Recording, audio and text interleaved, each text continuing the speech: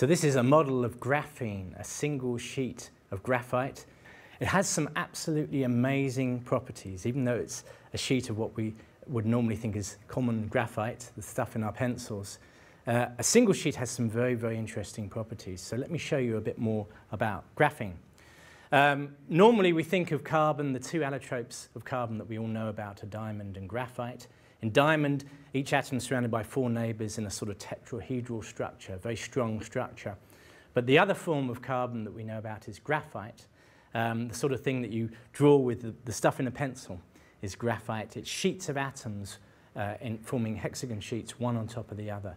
And graphite is, both these materials are very, very important materials, of course, because they're diamonds, obviously, because they're extremely valuable, but actually graphite is a very important industrial material. It's put in oil, for example, in petrol to help lubricate, and of course in pencils.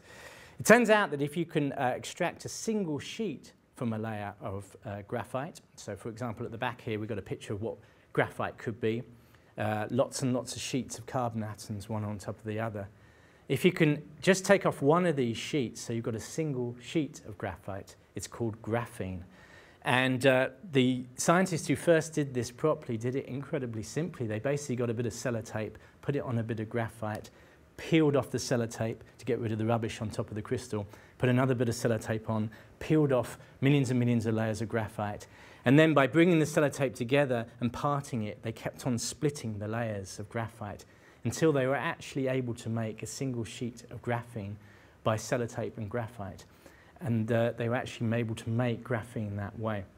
Now, industrially, you don't use sellotape and graphite anymore, but you can actually make that. So in principle, every kid who's ever drawn with a piece of pencil on a piece of paper has probably sheets of atoms have come off, and probably some of them just now and again were a single sheet of graphene.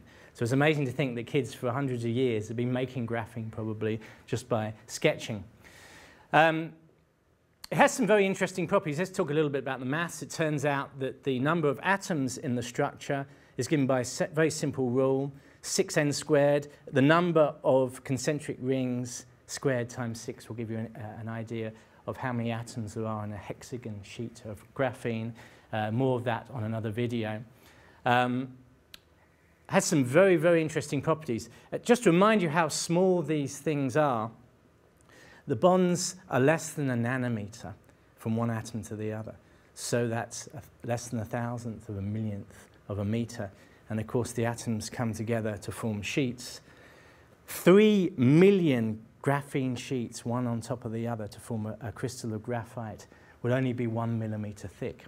So we forget how small these things are. But actually, if you can prise off a single layer of graphite, it has amazing properties. One of the things is it has surprisingly good electrical properties. It's as if when the current goes through the structure, the electrons pair up. They actually call them Dirac pairs. So they actually give a name to the way the electrons pair up. They behave as if they're almost another type of particle. And they go through the graphite with incredible ease, so that the conductivity of graphite is pretty much the best of any material in the world. And scientists have now been able to make sheets of this graphite and look at the electrical properties, and they've made transistors out of this stuff. Okay, we've got transistors already with the silicon technology, but these are much, much, much smaller than existing transistors. And they're just made from a carbon. And we can probably fine-tune the number of hexagons and the shape of the graphene structure to fine-tune the properties of these transistors. So they look like they're going to have amazing, amazing properties. And because of all the excitement of the chemistry and the physics of this new material, and actually being able to make it and predict the properties, the Nobel Prize for Physics was given to for a group of scientists in 2010 for the development of graphene. If you want to know more information, check out my website.